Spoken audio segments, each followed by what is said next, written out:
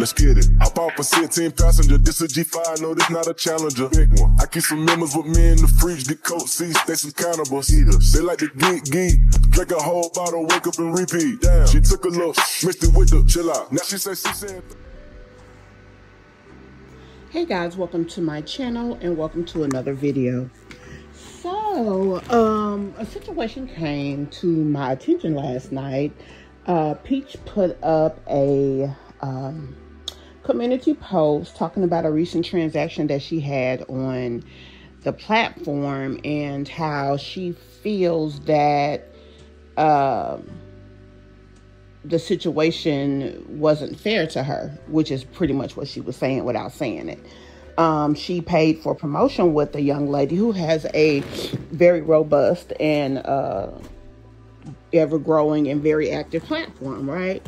So with that, the young lady only keeps her promotions up for a period of time. Apparently, it's not a permanent post.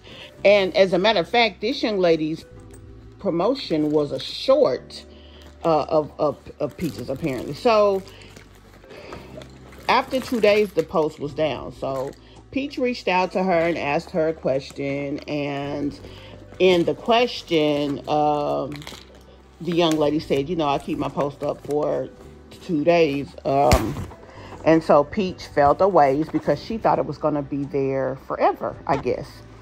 And so she goes on to say, I could have made a big deal about it. I just said thank you and went on. She was very professional with me. And she said, and I told her that if it's a temporary post, you should notify people up front, which that's a fair thing to say, just being honest. You know, you should give all the details up front to people because it should be a part of their buying decision. So I do agree with that.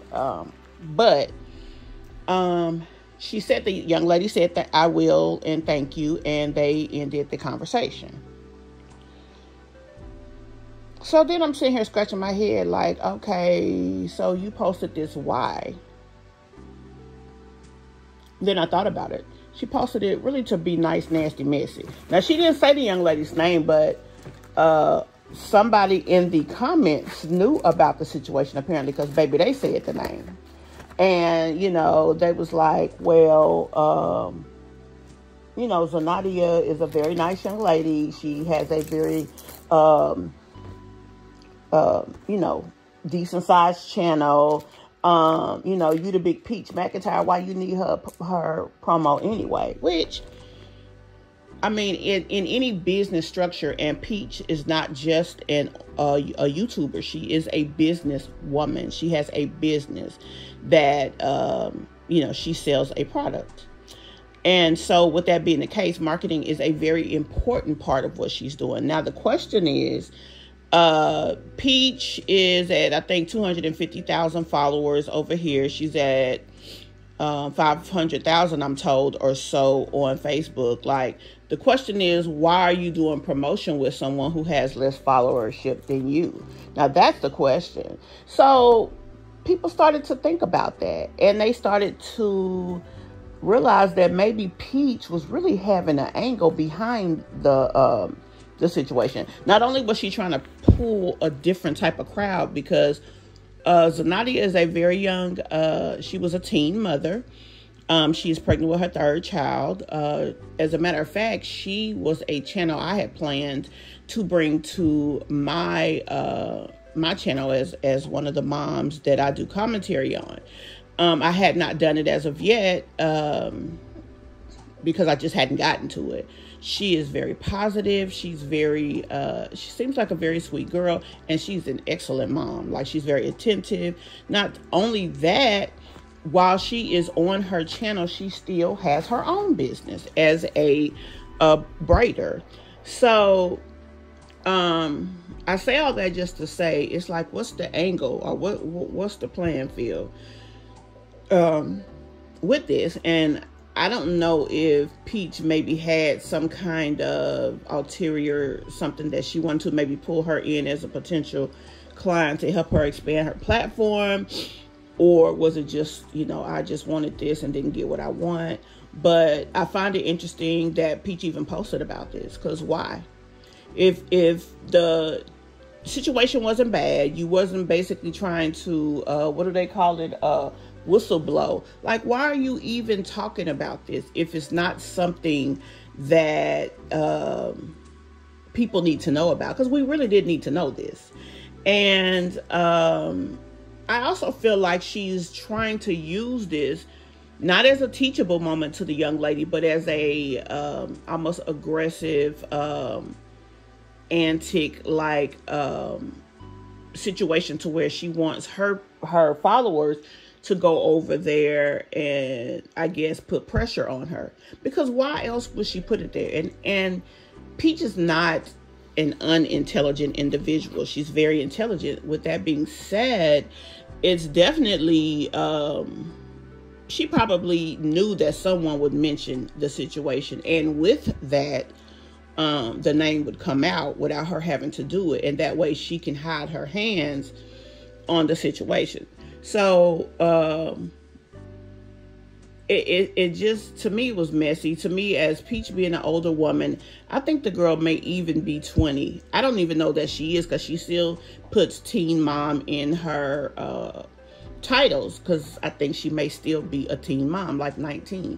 She has, I think, a 4-year-old daughter, I think a 2-year-old son, and then she's pregnant. So I really think that she is not even 20 yet. So what was the purpose of Peach doing this? To me, it was manipulation.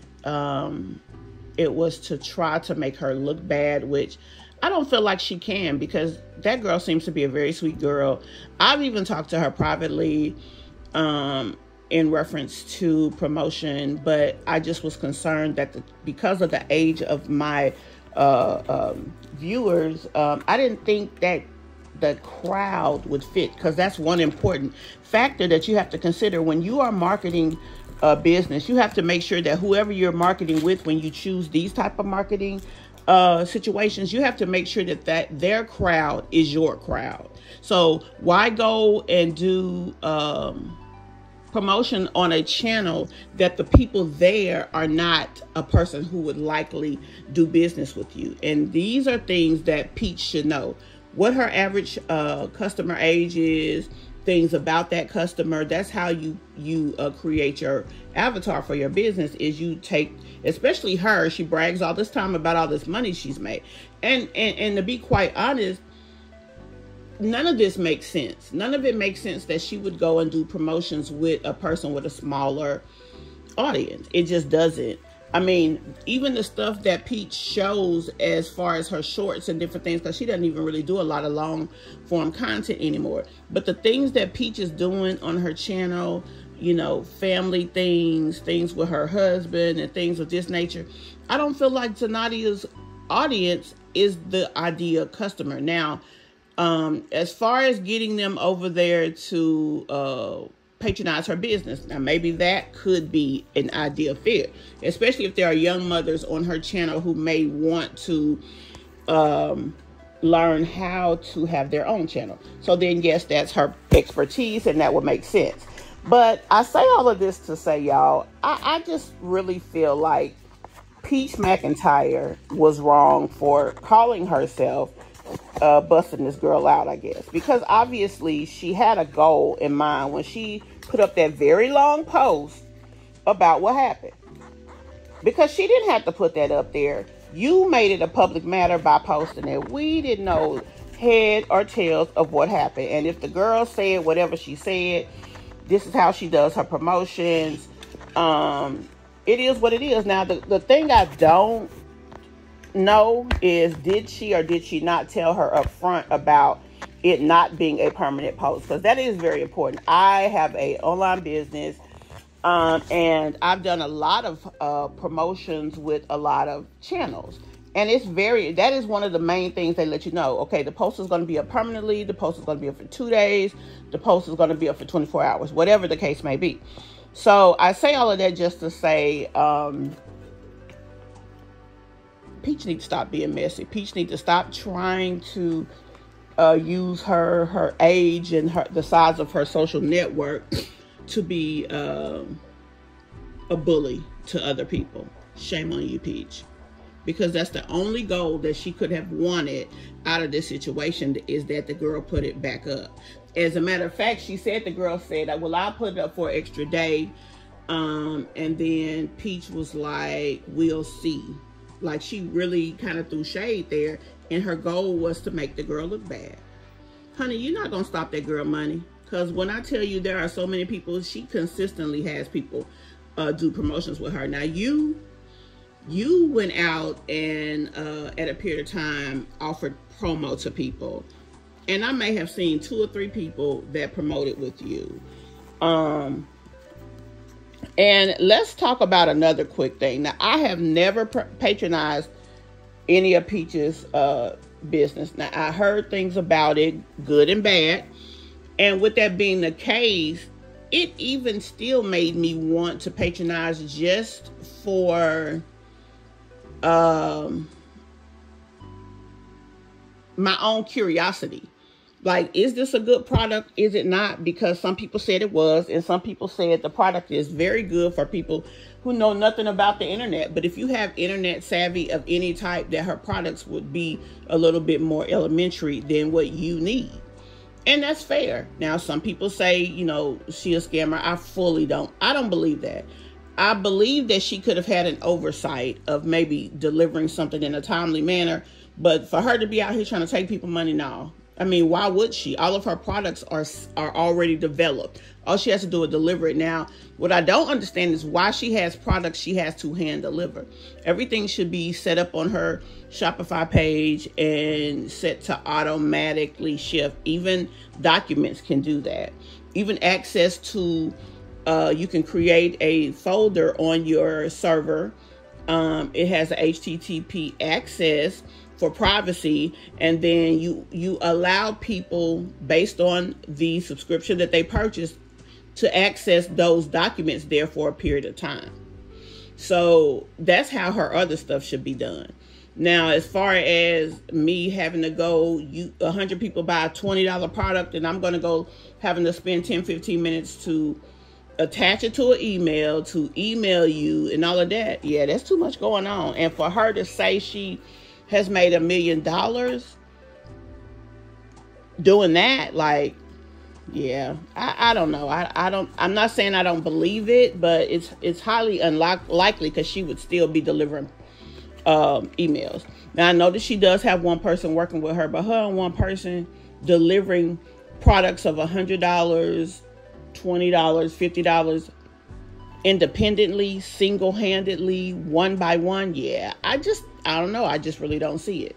Now, if she's bulk delivering, okay, that could be a difference, but that could also be very tumultuous and very hard to do as well. Especially if they have questions or anything of this nature. You know, you kind of opening up your database of individuals. But I say all of that just to say, I think it's awful that she tried to be manipulative to the young girl, that she tried to make her look bad, and that she's out here being messy. Like, girl, you just trying to be messy to that young lady because you thought that you would be able to just jump on her platform and use her how you wanted to, and it didn't work like that for you. Just because she's young don't mean she's stupid. I want to know what you guys have to say about this. I want to know if you guys know, if you've seen what was going on. And if you haven't, how do you feel about what she tried to do? I'm going to put a screenshot of the message in here. I will do that. But, it is available on her community wall unless she took it down. And I hope she has not taken it down, because I haven't had the opportunity to get it. But at any rate, guys, tell me what you think, and we will chat in the next video. But before that, we're going to chat in them comments. See you guys next time. Bye.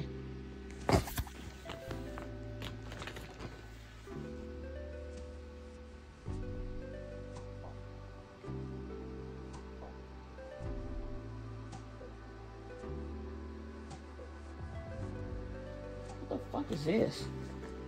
Hop off a 16 passenger, this a G5, no, this not a Challenger. Big one. I keep some members with me in the fridge, get coat seats, they some cannibals. Eaters. They like to geek, drink a whole bottle, wake up and repeat. Damn, she took a look, mixed it with the chill out. Now she say she saying 3D. Wow. I go in the jungle and they got a coat, I bet I come out with a mean. I bet I do this shit for the fam, cause this shit